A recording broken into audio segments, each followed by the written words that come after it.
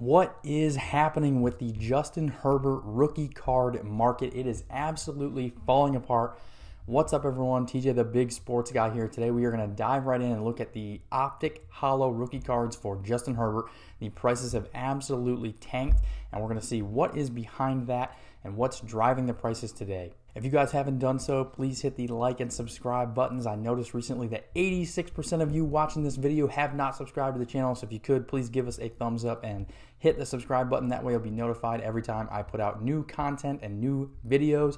Well, let's go ahead and jump right into today's video, the Justin Herbert Optic Holo. I'm going to throw up some examples here, but this is my card from back on September 26th.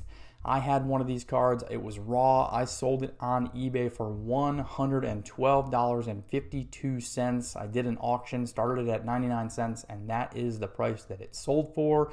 And then since then, these cards have absolutely plummeted, and it's crazy. I know they always say there's a dip in prices after the season and in the off season, and then when football starts back up, you'll typically see a little bit of a spike in price leading up to the season. This was September 26th, so it was right around the start of the year. This was after the season started, but around the start of the new year. So sold this for $112, and then after that, things absolutely went haywire, and they are going down, down, down. So let's look at some different examples. Okay, so boy, am I glad that I sold when I did, because exactly 2 days later on September 28th, we have some really bizarre activity here, and then it just kind of goes into free fall after that. So we've got one more raw card with a really good example. There's nice pictures. The person has the card outside of the top loader and penny sleeve, and it sold for $110 in a raw condition. Looks really nice. But then look at this other listing here, $46 for the same exact card. Now this one does have terrible pictures. You can't see that it's an Optic Holo. If you click on the listing and you scroll to the back of the card, there is a picture of that. It does say Prism on there, so we do know that it is the Optic Holo. It is the exact same card. This one only sold for $46 on the exact same day that one sold for $110.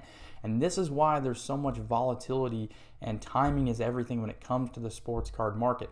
And then in addition to these two sales, look at this one too, an SGC 10 for $127. So $110 raw, all the way down to $46 raw, and then you get an SGC 10 at only $127. And we're going to look at more examples here from like PSA and Beckett as well. But just think, if you're trying to buy these cards raw and grade them and flip them for a profit, you cannot buy the card for $110 raw and then send it to SGC and get a 10, which is the best grade you can get, and sell it for $127 and make money. That's impossible. Now, if you buy it for $46 and you get the SGC 10, yes, it is possible. And then we're going to look at some other examples as well. But a lot of people do this in the hobby. They want to buy raw cards, they want to send them in and get them graded so that they can flip them and make money.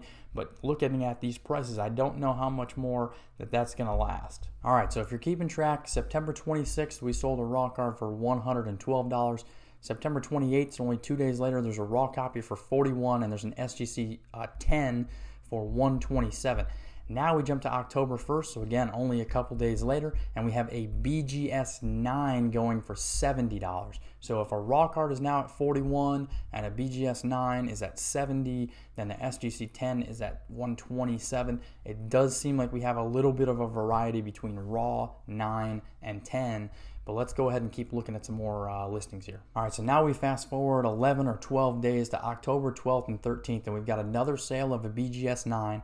This time the card is going for $56, so it has gone down another $20-something from where it was in the 70s to now where it is in the 50s. And then we also have a sale of a PSA 10. So these PSA 10s have always done, $300, $250, etc. Now it's down under $200. So you're in the $190 range now for a PSA 10.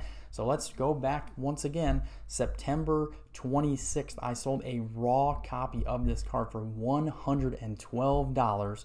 And now a PSA 10 is only doing $190.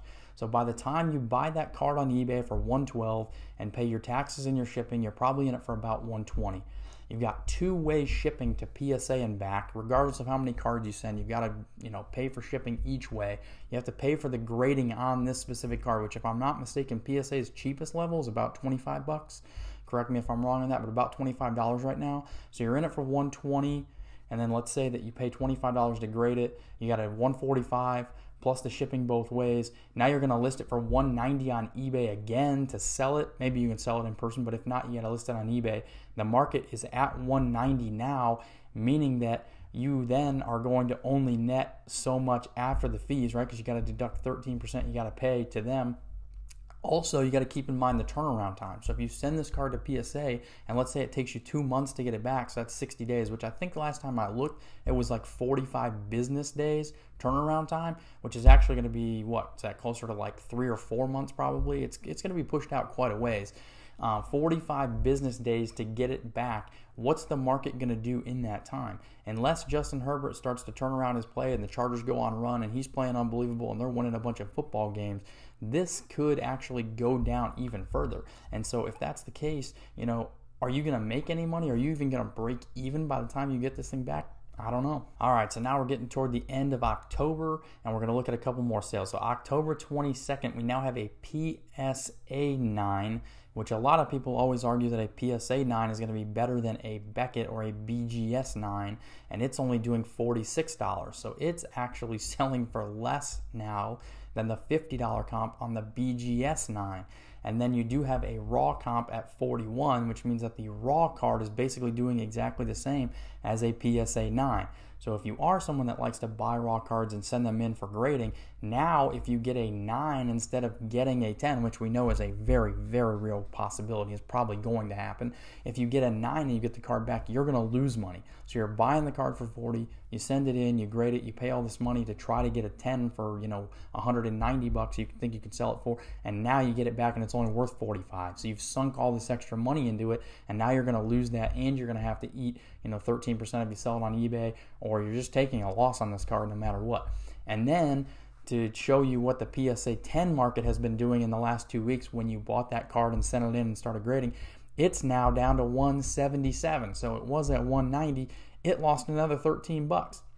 So for all these guys that want to buy raw cards, send them into PSA and get them graded, and this is a great example of cards that people used to do it with over the last few years, big name rookie quarterbacks, those are the thing, right? That's the hot commodity. That's what everyone wants to buy and sell.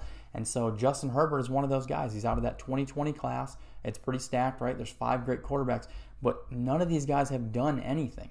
From 2017 to now, there haven't been any rookie quarterbacks that have come into the league that have shown that they can get to the Super Bowl, let alone win the Super Bowl. Joe Burrow got there, and Brock Purdy got there, and that's it. And all these other guys like Lamar Jackson and Josh Allen, they can't even get to the Super Bowl.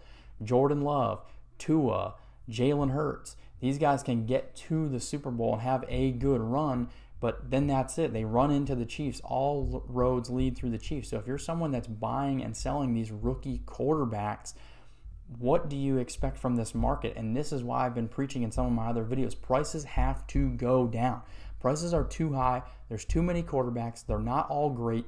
Patrick Mahomes is the one GOAT that we're seeing right now, and this is a perfect example of that right here. Everyone loves Justin Herbert. He's done nothing wrong. He's been a great quarterback. He's been a great teammate. He's been fairly healthy. He puts up decent numbers. The team doesn't win enough, though, and he is not going to win a Super Bowl anytime soon.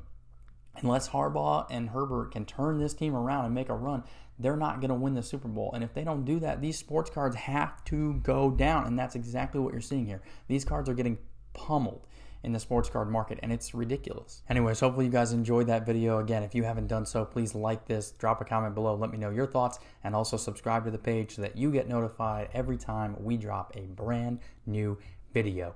Thanks, guys. Have a great day, and I will catch you next time.